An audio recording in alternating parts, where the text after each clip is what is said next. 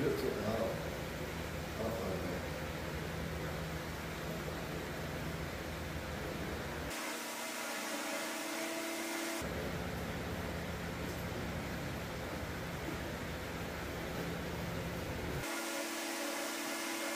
want to introduce y'all to my colleagues here. I'll introduce Mike since I've known Mike the longest. Mike and I were in the CMM room together at Eaton.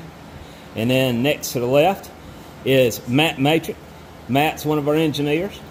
Nathan Bichelle is beside him. Nathan's going to Mississippi State to be a mechanical engineer. And then we have Philip Nettles over here to our left. And Philip's one of our engineers.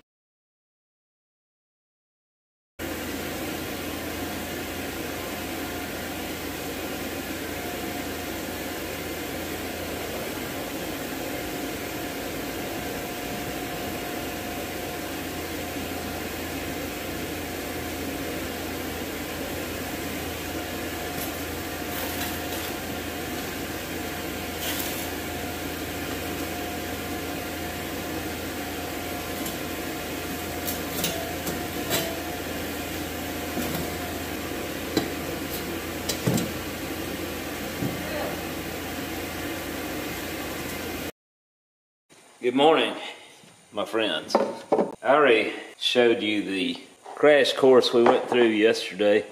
I had friends over, so we were doing a trial run on this, and it did not turn out well. I mean, it cast, but it had all kinds of issues. I didn't even bother cleaning the casting up, but I will on this one. We're going to take our time. We're going to do it right. As I said, we had a company over yesterday. We were just demonstrating how the cores work. Traditionally, I would put the cores in the oven, dry them out thoroughly. We didn't do that yesterday, so there was a lot of excessive moisture in the core that was causing all kinds of casting defects. But one of the things I noted was we had shrinkage on the top pad, so we're going to put a riser on it today. That's a little too big. I've got some smaller ones here. That'll be the perfect size for that. So, yeah, it'll go on this one, not that one. So these are the cores. I went ahead and made sure they're going to set good and flat against each other. I went ahead and dried them out in the kiln last night, so we drove off all the moisture. I ran it at about 300 degrees, 2 hours, and then I just shut the kiln off and let them sit there overnight. They had a little additional time to steam out. As for my company the day before, my co-workers from my previous job, it was nice having them out. I got to admit, guys, I'm a little homesick, so it was comforting to have the guys come. And Matt, I want to thank him especially. He stayed up the night before, and man, he cooked I don't know how many pounds of meat. And Josie made some sides, and we ate pretty good. And then we came out and we went over casting basics, and we used this as an example. Since it did have a core, it was a little more detailed, and it was pretty easy to understand and see how everything goes together and see how core prints apply to this kind of work. I hope we can do this again sometime soon. One of the guys, Nate, he brought one of those. It's a digital thermometer, and usually I don't see any of those that go over 700 degrees, right? But this one went, I think it was 2,800, 2,900, and we used it, testing it out, and it was very consistent. Whether it be accurate, I don't know, but if it's consistent, I could deal with that. So I'm probably going to go ahead and get one of those. The thing was under $100, so it would be worth it to have one. I do have a old school pyrometer, but honestly, for the size melts that I do most of the time, what happens is you have to leave this thing in the melt to the point you're starting to develop gas by the time all the temperature equalizes. So I like this laser device a lot better, and so you'll probably see me using that soon.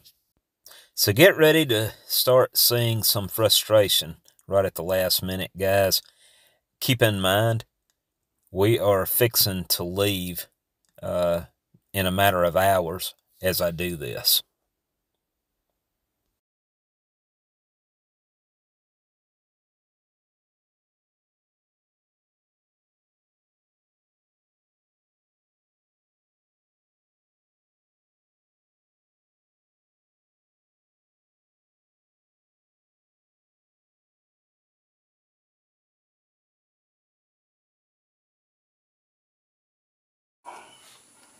I broke it.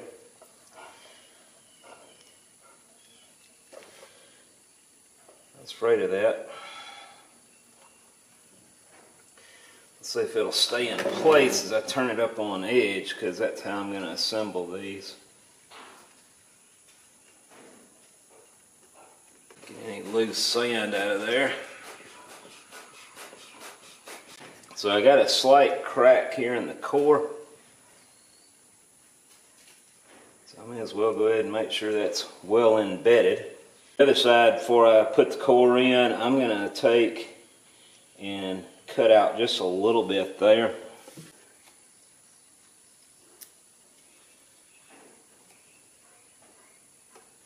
Crap. Guys, this is not going in my favor here. We may have to drill that out.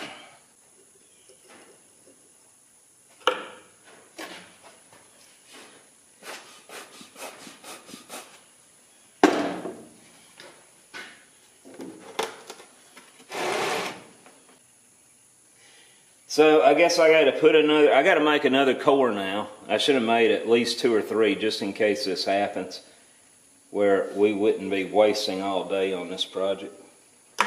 But this has got to be done before 3 a.m. in the morning. So, shoot. In case I had any sand go down in here, I'll just turn this way, and we're going to drill that out.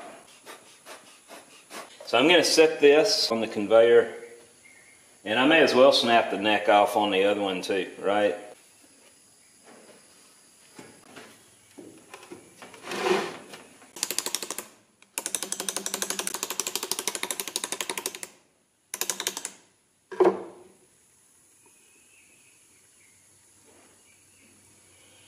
That window held together all right. As I pull this riser out,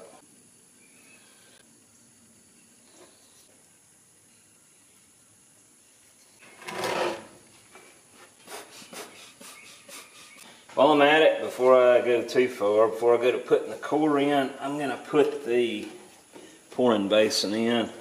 Now let's see how much we mess up here. And may as well snap this off.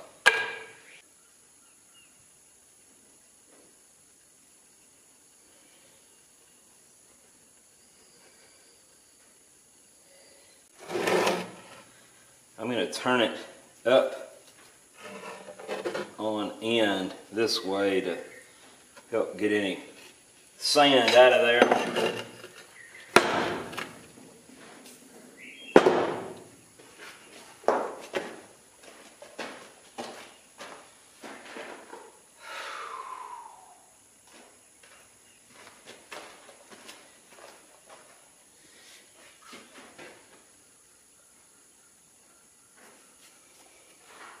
Well guys, let's do that again.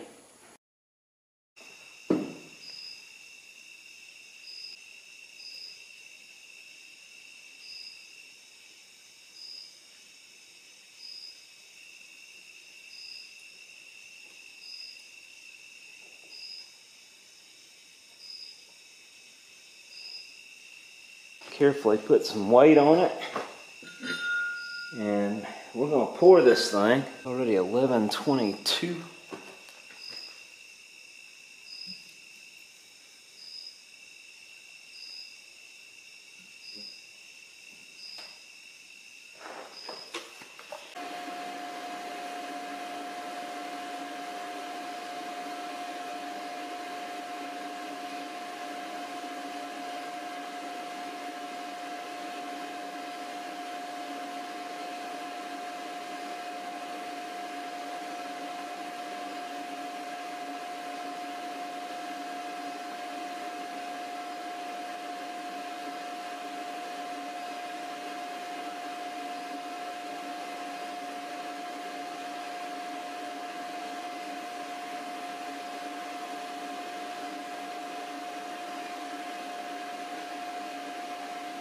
after I don't know how many attempts, I decided to go ahead and round 2 up. One's most likely going to fail, and it looks like I have 2 successes finally. We're leaving in 15 minutes. I'm going to clean these up and get on the road. Well, guys, I didn't knock the core out yet, but that's what we got. I believe they're going to work. Like I said, I still got the core in it I got to knock out, but I've run out of time. It's 2:36, and we're already supposed to be on the road.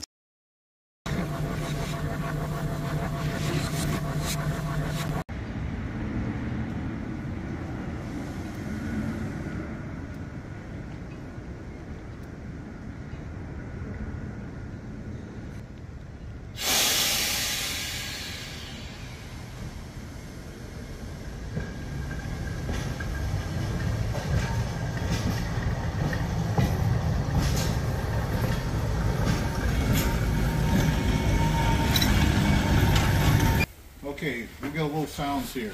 First I'll do this. Jim, you're going to give me a signal. Yep. That's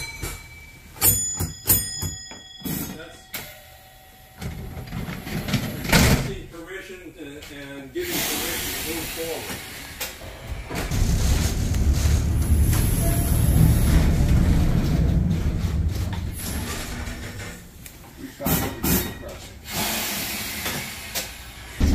And this is a 1908. Who made this car? What's Quad City Rapid Transit Company, the one that ran it. They built it in their own shops. wow.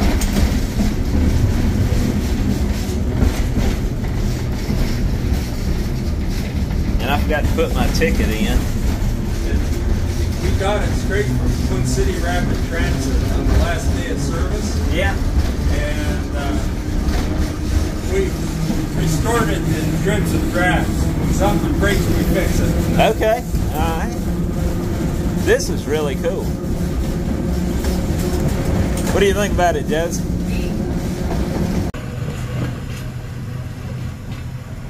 Listen to this. That's unlike a steam whistle. That would be an air whistle, right? Air whistle. This car has compressed air for brakes. Yeah, that's what I remember. I watched the video. It was very educational. Matter of fact, it's even got a windshield wiper. Not a very good one, but it's got one. Yeah, that red one. It's just a little brass piston going back and forth, I guess. With all this water. Okay. I don't want to slide the car.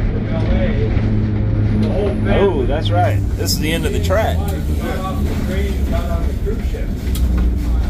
So now we'll be driving it from the other end, or Yep. Several day cruise. I gotta go back here. I gotta be down on this end now.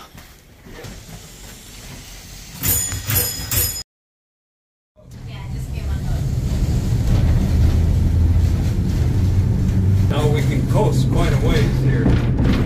So we're under no power at the Right moment. now we're coasting, yeah. Do it again. Yeah. That's neat.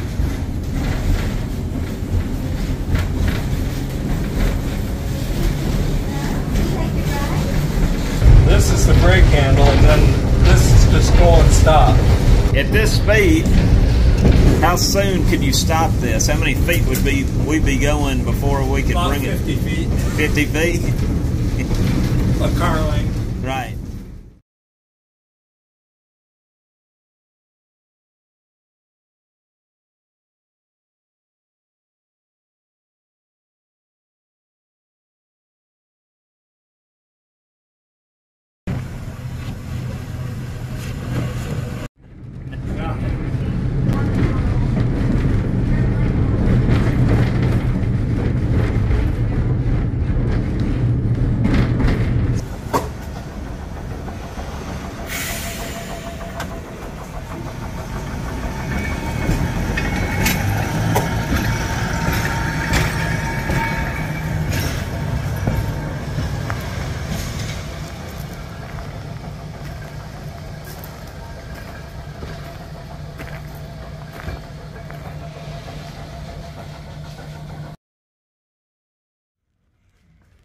Anyway, the pole comes off the wire, and I put it up on the wood so it doesn't conduct anything. A good idea.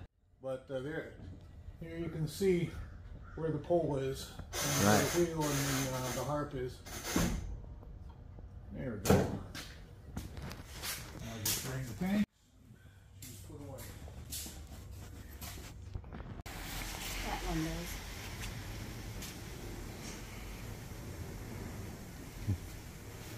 We've got one of these that's loose too. I just thought I'd take this pull down.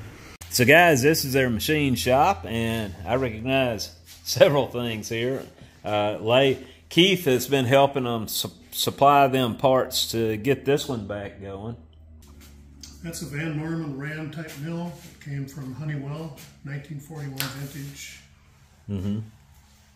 So that's a kind of a combination vertical horizontal mill, but it doesn't have a quill like the Bridgeport over in the corner. Right. So we use it sometimes if we can set it up to mill back and forth. It's a nice backup. So these are the trolley wheels that ride the cables, and the castings that we made, of course, are right here, and then this wheel would go right in between like that, and voila, you got power to your streetcar. I didn't get a chance to show you much on these. Now you see what they do. And the little hole is where you hook your cable to help retrieve and pull this down and disconnect it from the main cable. This is a kind of a conductive washer. And this is fixed. It's got a little dog here to keep it from rotating. So, yeah, it's pinned. It fetches up on here, so it stays stationary and the wheel turns against it. So it's like a commutator. Yeah. And there's a conductive spring that goes over here to push it's the hub of the wheel. Slip in through here like this. If you can feature that. So that's your contacts. That's our contacts. And those just ride up against these sides here. These like that. Yep.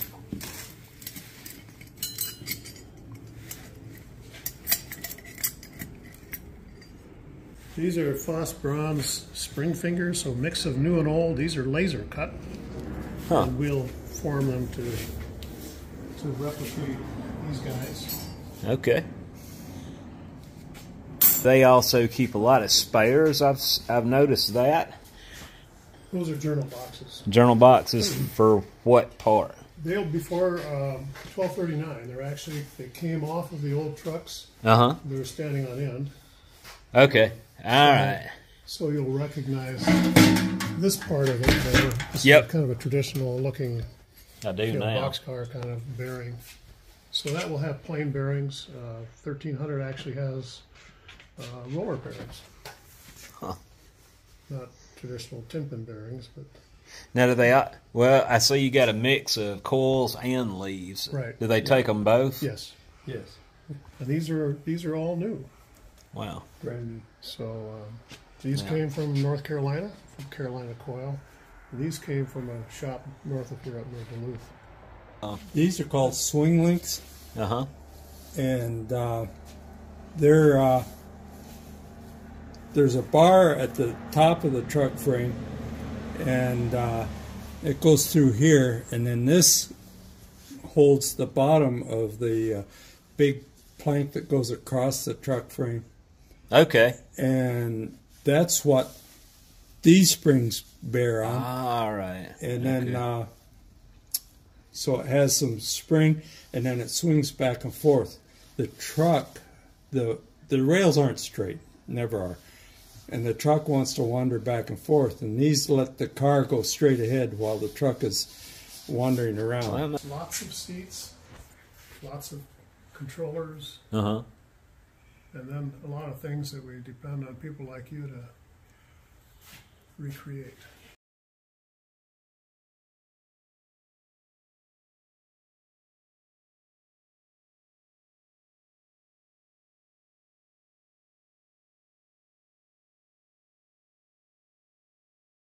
And you can see behind the big gear that it drives.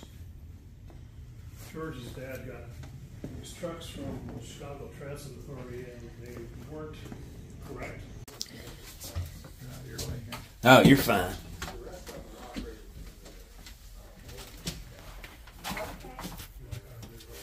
Oh, somebody took the key out.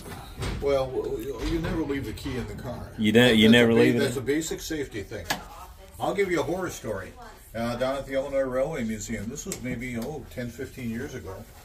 But somebody went into one of the car barns to start up a car, put the pull up on the wire, didn't realize that not only was the key in it, but the controller was open a notch, backed up on him, and crushed him against another car. You know, so basic safety is, you know, you make sure this thing is off, no key is in it, the power is off before you put the pole up on a car. After my first year there, It does. to Boston. That looks like mahogany veneer. So I took Probably the is. all the way, Wow. back and forth. Back then, flying was not. I Really, gotta show I that. assure you, it is just veneer. So where did y'all find the old ads to put in there? They were collected by some of our older members who are now passed away. Right. My bladder does not like sitting that long without any way to get up and move around. Now I do have a couple that I made copies from the Minnesota Historical Society, and there's one here I want to show you. It's way in the back. Is this wicker seating? Yeah. And They had cast handles. It's nice. she flew Try not to step on your some eye. from out east up to Alaska in a executive jet, and they stopped here and picked us up. That's the way to travel. Yeah. Yeah, the one ad I just wanted to show you is this one back in the corner. This one came from the Minnesota Historical Society. It's a copy. But the head of the streetcar company here was from Illinois. Abraham Lincoln was his father's attorney, and he was very much an aficionado of Lincoln. And so Lincoln's funeral car that took his body home to Illinois was sold to the Union Pacific Railroad after the war, and then it passed through some private hands, and Thomas Lowry, the guy who owned the streetcar system here, bought it, brought it into town here, restored it about 3 miles from here, and put it on display. And then it burned, that was in 1905, it burned in 1911, so burned to the ground. But you could actually ride the company streetcar to go see Lincoln's funeral car.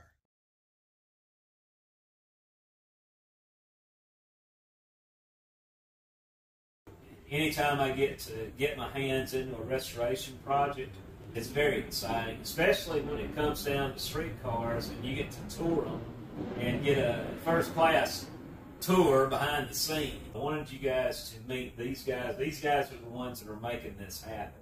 First of all, Ernie, do you want to start off? Yeah, I'm Aaron Isaacs. I've been volunteering at the museum for 47 years. My dad's one of the guys that started it. I don't do anything on the technical side, but I'm the chairman of the board and the historian, and my job is to come up with enough money that these guys can fix the streetcars. Jim had his hands in the design of the pattern that we cast for this project. I worked at it for probably 2 months because I do something, I said, nah, that ain't getting it, and I throw that out, and I try again, and then the computer says, no, I'm not going to do that for you. Yeah. And then finally I got to the point where I could do a pattern, and in my mind I thought it was going to work, and I think Clark has It worked well. It did work. So. Now behind me I have Dennis. Well, I come from a materials background. I'm a metallurgist by trade. So I guess it was my urging to make this particular part out of silicon bronze rather than malleable iron, which is what it was made of originally. And it's a little bit in short supply, particularly in limited quantities. So the part actually is electrically conductive. It's part of a train of components that carries electricity from the overhead wire down to the motors. So it was appropriate. So we're pleased with the way it's come out so far, and We had some machining to do, maybe some modification, but we're pleased as much. Well, it's been a fun journey for me. So we're anxious to see how these machine out, and I'm excited to see them actually in use. Okay, well, this is the Russell Olson Library. And before 2015, we didn't actually have a formal office or a library to handle the history artifacts that we have. And so up on the shelf here, I guess I can show you, up on the shelf are Russell Olson's research papers. Russ is our member, our senior historian. He's 90 years old now. He did the basic research on the history of the streetcar system, and he put his notes in a really beautiful form. He's the one who wrote kind of the Bible on Minnesota streetcars, electric railways in Minnesota, back in 1976.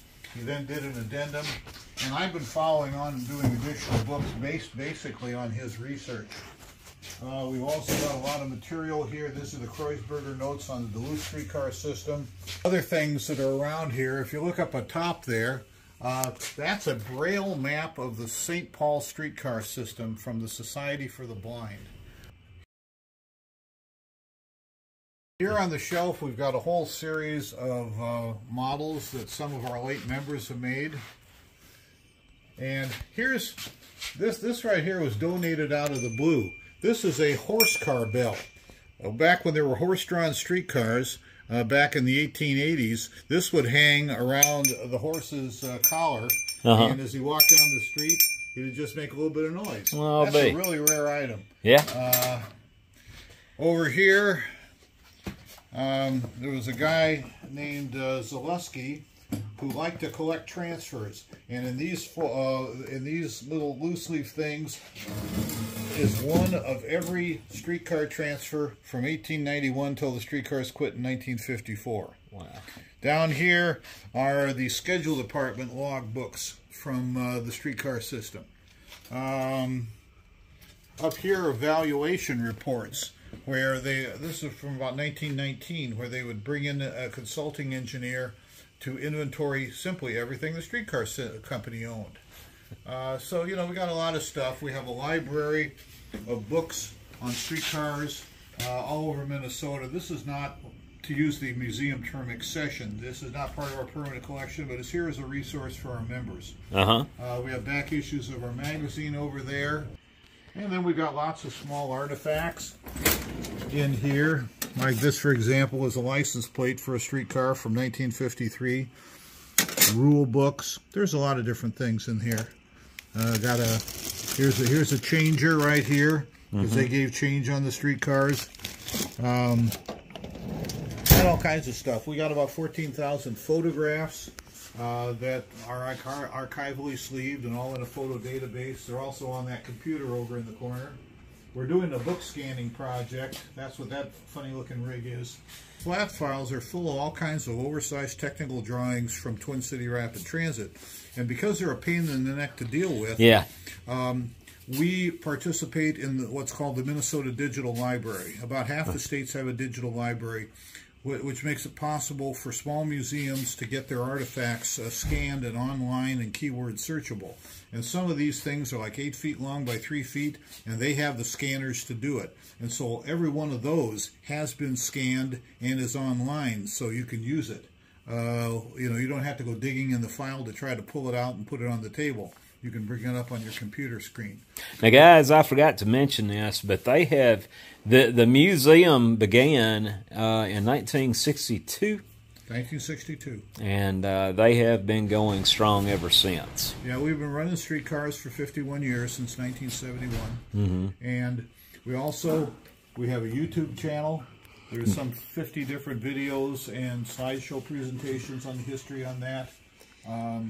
And we're going to be tying one of those in on the end of this video, so I want be sure to like and subscribe to their channel as well. We publish books. We publish a quarterly history magazine.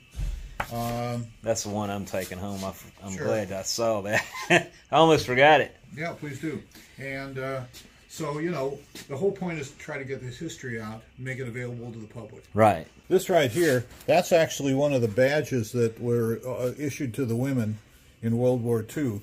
The men were called motormen. They didn't know what to call the women, and so they said, we're going to call them operators. We're not going to use some gimmicky name, but they wound up being called motorettes anyway. Motorettes. Huh? Motorette, but that's the badge that they were given to wear on their hat.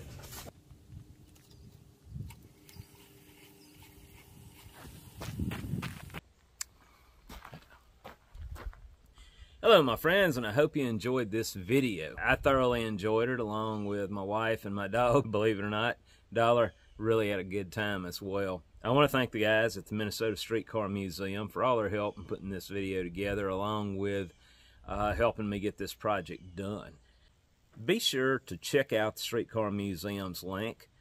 Click on it, watch their video, get educated on the streetcars as I did, and I find it quite humorous, educational, along with all the other videos that they have out there. If you're interested in streetcars, they tell you all about it. I'll talk to you later.